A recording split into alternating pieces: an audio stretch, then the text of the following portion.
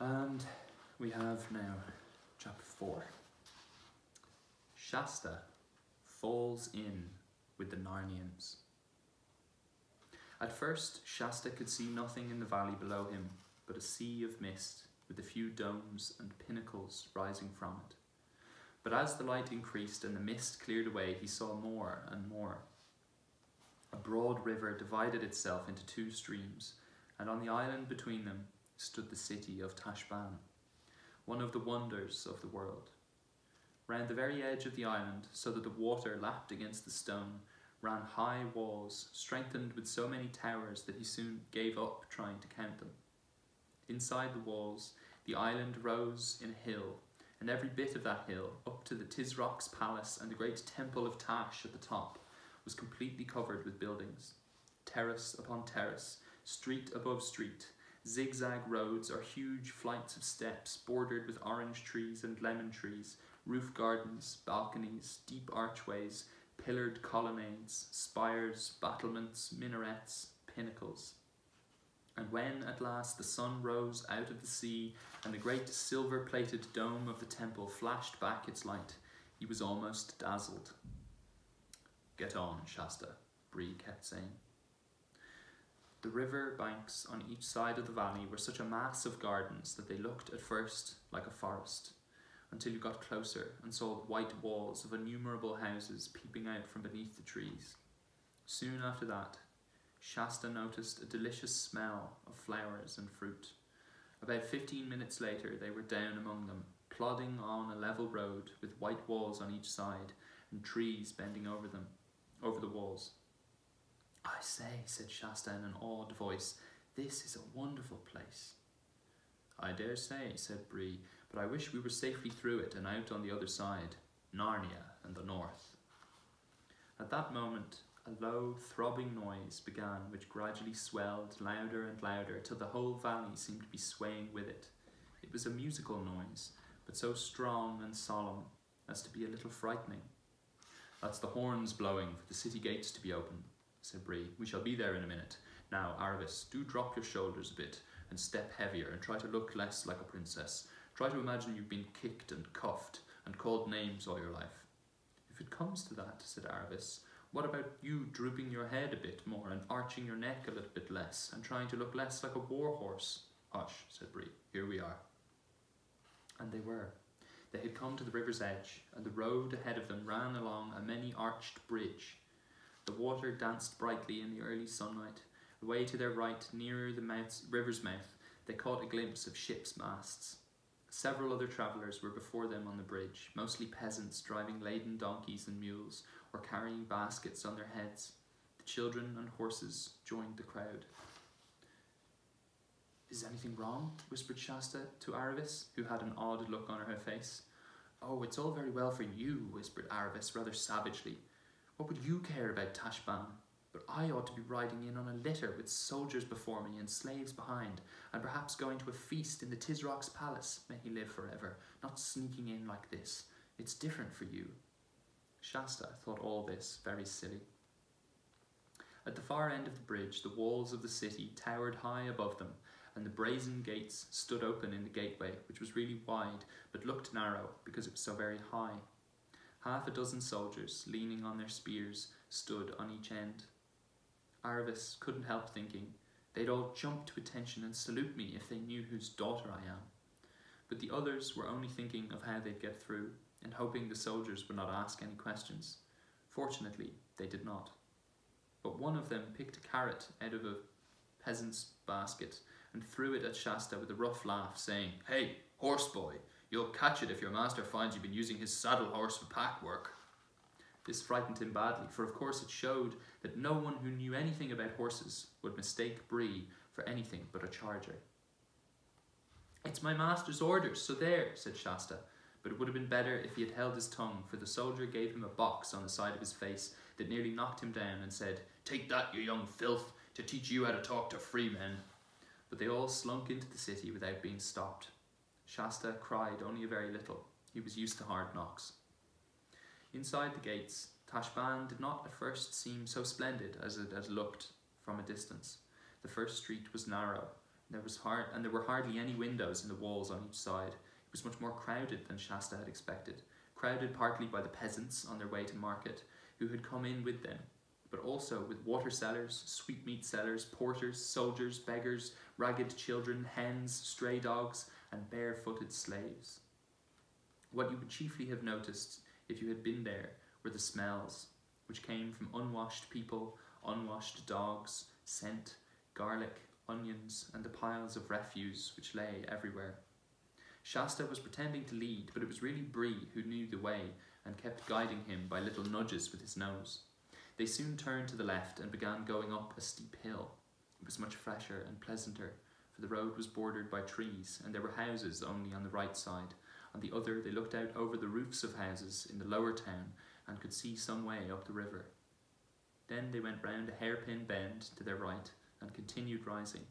They were zigzagging up to the centre of Tashbaan. Soon they came to finer streets, great statues of the gods and heroes of Calormen who are mostly impressive rather than agreeable to look at, rose on shining pedestals. Palm trees and pillared arcades cast shadows over the burning pavements, and through the arched gateways of many a palace Shasta caught sight of green branches, cool fountains, and smooth lawns. It must be nice inside, he thought. At every turn Shasta hoped they were getting out of the crowd, but they never did. This made their progress very slow, and every now and then they had to stop altogether. This usually happened because a loud voice shouted out, "Way, way, way for the Tarkhan," or "for the Tarkina," or "for the 15th Vizier," or "for the Ambassador." And everywhere in the crowd would crush back against the walls, and above their heads Shasta would sometimes see the great lord or lady for whom all the fuss was being made, lolling upon a litter which 4 or even 6 gigantic slaves carried on their bare shoulders. For in Tashbaan there is only one traffic regulation, which is that everyone who is less important has to get out of the way for everyone who is more important, unless you want a cut from a whip or a punch from the butt end of a spear. It was in a splendid street, very near the top of the city. The Tisrock's palace was the only thing above it, that the most disastrous of these stoppages occurred. "Way, way, way," came the voice, "way for the white barbarian king, the guest of the Tisrock, may he live forever. Way for the Narnian lords." Shasta tried to get out of the way and to make Bree go back, but no horse, not even a talking horse from Narnia, backs easily. And a woman with a very edgy basket in her hands, who was just behind Shasta, pushed the basket hard against his shoulders and said, "Now then, who are you shoving?" And then someone else jostled him from the other side, and in the confusion of the moment he lost hold of Bree. And then the whole crowd behind him became so stiffened and packed tight that he couldn't move at all. So he found himself unintentionally in the first row and had a fine sight of the party that was coming down the street. It was quite unlike any other party they had seen that day. The crier who went before it shouting, "Way, way," was the only Calormen in it, and there was no litter. Everyone was on foot. There were about half a dozen men, and Shasta had never seen anyone like them before. For one thing, they were all as fair-skinned as himself, and most of them had fair hair, and they were not dressed like the men of Calormen. Most of them had legs bare to the knee. Their tunics were of fine, bright, hardy colours, woodland green, or gay yellow, or fresh blue. Instead of turbans, they wore steel or silver caps, some of them set with jewels, and one with little wings on each side of it. A few were bareheaded. The swords at their side were long and straight, not curved like Calormen scimitars, and instead of being grave and mysterious like most Calormens, they walked with a swing and let their arms and shoulders go free, and chatted and laughed. One was whistling. You could see that they were ready to be friends with anyone who was friendly, and didn't give a fig for anyone who wasn't. Shasta thought he had never seen anything so lovely in his life. But there was no time to enjoy it, for at once a really dreadful thing happened. The leader of the fair-haired men suddenly pointed at Shasta, cried out, "There he is! There's our runaway!" and seized him by the shoulder. Next moment he gave Shasta a smack, not a cruel one you make to cry, but a sharp one to let you know you were in disgrace, and added, shaking, "Shame on you, my lord, fie for shame. Queen Susan's eyes are red with weeping because of you. What, truant for a whole night? Where have you been?" Shasta would have darted under Bree's body and tried to make himself scarce in the crowd if he had had the least chance, but the fair-haired men were all round him by now, and he was held firm. Of course his first impulse was to say that he was only poor Arshish, the fisherman's son, and that the foreign lord must have mistaken him for someone else. But then the very last thing he wanted to do in that crowded place was to start explaining who he was and what he was doing. If he started on that, he would soon be asked where he had got his horse from and who Arvis was, and then goodbye to any chance of getting through Tashbaan. His next impulse was to look at Bree for help, but Bree had no intention of letting all the crowd know that he could talk, and stood looking just as stupid as a horse can.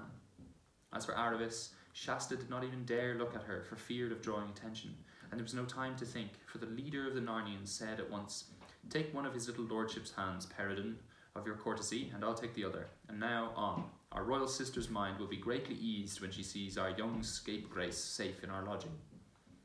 And so, before they were halfway through Tashbaan, all their plans were ruined. And without even a chance to say goodbye to the others, Shasta found himself being marched off among strangers and quite unable to guess what might be going to happen next. The Narnian king, for Shasta began to see by the way the rest spoke to him that he must be a king, kept on asking him questions, where he had been, how he had got out, what he had done with his clothes, and didn't he know that he had been very naughty? Only the king called it naught instead of naughty. And Shasta said nothing in return, because he couldn't think of anything to say that would not be dangerous. "What? All mum?" asked the king. I must plainly tell you, prince, that this hangdog silence becomes one of your blood even less than the scape itself. To run away might pass for a boy's frolic with some spirit in it, but the king's son of Archenland should avouch his deed, not hang his head like a Calamine slave. This was very unpleasant, for Shasta felt all the time that this young king was the very nicest kind of grown-up, and would have liked to make a good impression on him. The strangers led him, held tightly by both hands, along a narrow street, down a flight of shallow stairs, and then up another to a wide doorway in a white wall with 2 tall, dark cypress trees, one on each side of it. Once through the arch, Shasta found himself in a courtyard, which was also a garden. A marble basin of clean water in the centre was kept continually rippling by the fountain that fell into it. Orange trees grew round it out of smooth grass, and the 4 white walls which surrounded the lawn were covered with climbing roses. The noise and dust and crowding of the streets seemed suddenly far away. He was led rapidly across the garden and then into a dark doorway. The crier remained outside. After that, they took him along a corridor where the stone floor felt beautifully cool to his hot feet, and up some stairs. A moment later, he found himself blinking in the light of a big, airy room with wide open windows, all looking north so that no sun came in. There was a carpet on the floor, more wonderfully coloured than anything he had ever seen, and his feet sank down into it as if he were treading in thick moss. All round the walls, there were low sofas with rich cushions on them, and the room seemed to be full of people. Very queer people, some of them, thought Shasta, but he had no time to think of that before the most beautiful lady he had ever seen rose from her place and threw her arms round him and kissed him, saying, "Oh, Corin, Corin, how could you? And thou and I such close friends ever since thy mother died. And what should I have said to thy royal father if I came home without thee? Would have been a cause almost of war between Archenland and Narnia, which are friends time out of mind. It was naught, playmate, very naught of thee to use us so." Apparently, thought Shasta to himself, I'm being mistaken for a prince of Archenland, wherever that is, and these must be the Narnians. I wonder where the real Corin is. But these thoughts did not help him say anything out loud. "Where hast thou been, Corin?" said the lady, her hands still on Shasta's shoulders. I don't know, stammered Shasta. "There it is, Susan," said the king. "I could get no tale out of him, true or false." "Your Majesties, Queen Susan, King Edmund," said a voice. And when Shasta turned to look at the speaker, he nearly jumped out of his skin with surprise. For this was one of these queer people whom he had noticed out of the corner of his eye when he first came into the room. He was about the same height as Shasta himself. From the waist upwards he was like a man, but his legs were hairy like a goat's, and shaped like a goat's, and he had goat's hooves and a tail. His skin was rather red, and he had curly hair and a short pointed beard and 2 little horns. He was, in fact, a faun, which is a creature Shasta had never seen a picture of or even heard of. And if you've read a book called The Lion, the Witch and the Wardrobe, you may like to know that this was the very same faun Tumnus by name, whom Queen Susan's sister Lucy had met on the very first day when she found her way into Narnia. But he was a good deal older now, for by this time Peter and Susan and Edmund and Lucy had been kings and queens of Narnia for several years. "Your Majesties," he was saying, "His little Highness has had a touch of the sun. Look at him, he is dazed. He does not know where he is." Then, of course, everyone stopped scolding Shasta and asked him questions, and he was made much of, and laid on a sofa, and cushions were put under his head, and he was given iced sherbet in a golden cup to drink, and told to keep very quiet. Nothing like this had ever happened to Shasta in his life before. He had never even imagined lying on anything so comfortable as that sofa, or drinking anything so delicious as that sherbet. He was still wondering what had happened to the others, and how on earth he was going to escape and meet them at the tombs, and what would happen when the real Corrin turned up again. But none of these worries seemed so pressing now that he was so comfortable, and perhaps later on there would be nice things to eat. Meanwhile, the people in that cool, airy room were very interesting. Besides the faun, there were 2 dwarfs, a kind of creature he had never seen before, and a very large raven. The rest were all humans, grown-ups, but young, and all of them, both men and women, had nicer faces and voices than most Calormenes, and soon Shasta found himself taking an interest in the conversation. "Now, madam," the king was saying to Queen Susan, the lady who had kissed Shasta, "what thinks you? We have been in this city fully 3 weeks. Have you yet settled in your mind whether you will marry this dark-faced lover of yours, this Prince Rabadash, or no?" The lady shook her head. "No, brother," she said, "not for all the jewels in Tashbaan." Hullo, thought Shasta, although they're king and queen, they're brother and sister, not married to one another. "Truly, sister," said the king, "I should have loved you the less if you had taken them, and I tell you that at the first coming of the Tisrock's ambassadors into Narnia to treat of this marriage, and later when the prince was our guest at Cair Paravel, it was a wonder to me that ever you could find it in your heart to show him so much favour." "That was my folly, Edmund," said Queen Susan, "of which I'll cry you mercy. Yet when he was with us in Narnia, truly this prince bore himself in another fashion than he does now in Tashbaan. For I take you all to witness what marvellous feats he did in that great tournament and Hastelud, which our brother, the High King, made for him, and how meekly and courteously he consorted with us the space of 7 days. But here in his own city he has shown another face." "Ah," croaked the raven, "it is an old saying, see the bear in his own den before you judge of his conditions." "That's very true, Salopad," said one of the dwarves, "and another is, come live with me, and you'll know me." "Yes," said the king, "we have now seen him for what he is, that is, a most proud, bloody, luxurious, cruel, and self-pleasing tyrant." "Then, in the name of Aslan," said Susan, "let us leave Tashbaan this very day." "There's the rub, sister," said Edmund, "for now I must open to you all that has been growing in my mind these last 2 days and more. Peredan, of your courtesy, look to the door and see that there is no spy upon us. All well? So, for now we must be secret."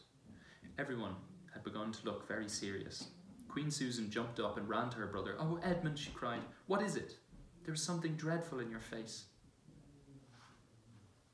So ends chapter 4. Here we are, some of the characters we know have shown up again. All the best, guys. See you soon.